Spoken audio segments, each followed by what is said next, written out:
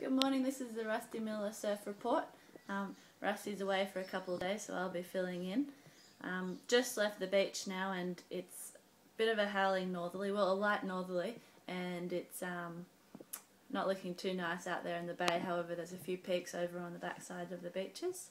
High tide towards tending a bit before midday, and looks like in the next couple of days the wind will swing around to southwesterlies in the morning again, which gives that nice clean lick. Nice day to get in the water if you get the chance, however not a big deal to miss.